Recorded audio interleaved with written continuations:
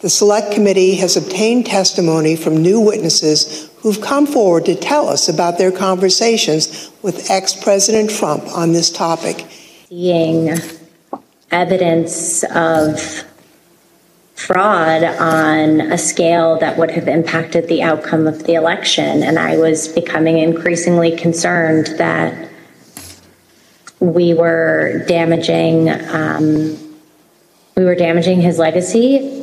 What did the president say in response to what you just described? He said something along the lines of, nobody will care about my legacy if I lose. So that won't matter. The only thing that matters is winning.